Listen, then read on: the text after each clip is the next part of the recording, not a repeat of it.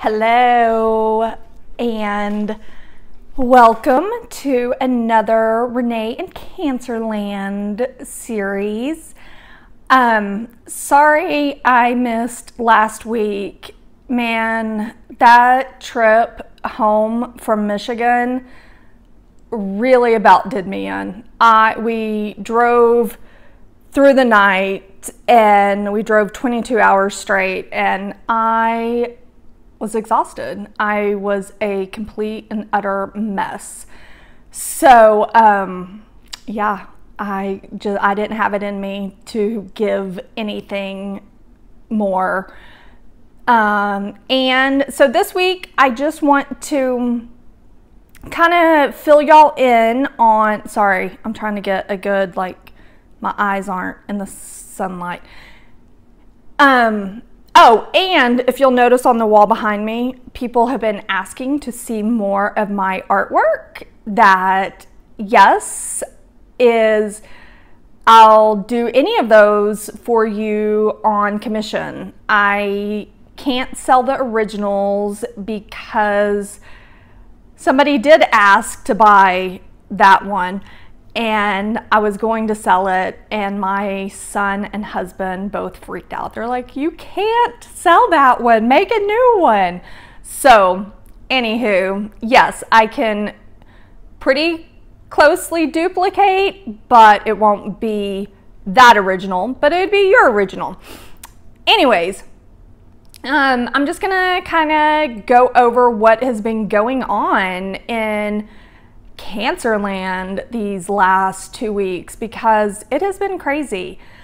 So 2 weeks ago on Monday, I went and had my routine CT, bone scan,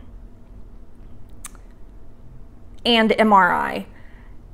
And then I got a call back from Hellerstadt saying something had changed on my MRI, so they wanted to start Avastin again. And Avastin, for those new to this game of mine, is I would say it's a very light chemo, and it's for my brain, and it's to eat away any necrosis that is there. And necrosis is a collection of dead cells. So it makes my brain swell because, well, there's extra stuff in it, and causes headaches and fatigue and all that fun stuff that comes along with a swollen brain. So then on Tuesday, I was scheduled for a mammogram and a bone density test. Well, on the mammogram, they found a suspicious spot. I was like, oh my gosh, you've got to be kidding me. So they wanted to do a needle biopsy. Well, then the needle biopsy was scheduled for Thursday, and then it so happened that my Avastin got approved and was scheduled for Thursday also. So Thursday morning, I went and had chemo, and 5 of my shots, because I have to re-get all of my immunization shots from when I was a baby, because I have a whole new system and it needs to be immunized.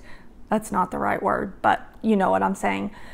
So I went and got 5 shots on top of chemo, and then later that afternoon, Mom had to drive me because I was kind of stressing out, and I had to take a little bit of anti-stress medicine. So my mom drove me to get the boob biopsy, which yeah, those hurt. I forgot how much those hurt. I don't know, I guess because it's kind of like in a mammogram machine and then getting a needle stuck in your boob. So it's a 2-for-1 of get off my boob.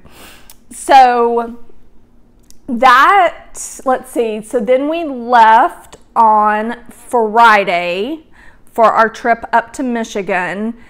And I got the call on Friday telling me that my boob's good. It's calcifications. It's just an aging process. And of course, I'm like, yay, I will take aging any day. Then we went to Michigan to visit Eric's family, had a really good time. It was so nice and cool up there compared to here in Austin. Here in Austin, it's like 90 degrees by 8:30 in the morning. And there, it didn't even get 85 degrees throughout the whole day, which was wonderful. So then we drove home. Well, we were there for 6 or 7 days. Then we drove home all in one day, another 22-hour trip. And I have told my husband, and we say this every year, we are never driving all in one day again. And every year we do it. Next year we are not doing it. No, we're stopping in a hotel or we're flying. I don't care. We'll figure it out. So we get back Monday. I think I slept for like 14 to 17 hours straight. Not straight. I mean, I got up and ate a little and then went back to sleep. Tuesday, I recovered more. And then like my right leg started feeling super heavy again. And then my right arm kind of started feeling heavy. And you know, my leg I'm fine with because I'm used to it. And I know when I'm tired, it gets heavier. But then when it changes to my arm, it freaks me out. And so then, of course, I call Dr. H. And of course, she's like, go get scanned. So they couldn't get me in for a brain MRI, and she also did a spinal MRI, ordered that, but I couldn't get in till Friday afternoon at 4. So I have waited all weekend for these results, and I'm really hoping they come in early this morning because, yeah, I just want to know. And, you know, if I need another round of Avastin sooner rather than later, cool, let's do it. But, yeah, that's kind of where I'm at. So I will openly ask for prayers from y'all, hoping it's just necrosis, you know, that my new immune system is going wild on this weird thing in my brain and thinking, we need to attack it and get it out of here, but it's just necrosis. So yeah, I would take prayers from y'all for that. And I hope, let's see, I think that's it. That's my update for this week. I'm working on a website. Let me tell you, that is not my cup of tea.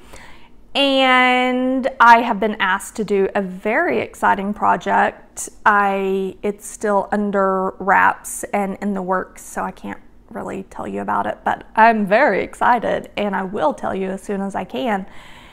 And I think that's it. So anyways, if you want to follow me, I am on Facebook at ReneeInCancerland, and that's I-N, like ReneeInCancerland. And I am also on Instagram, same name, ReneeInCancerland. And obviously you found me on YouTube, so yay.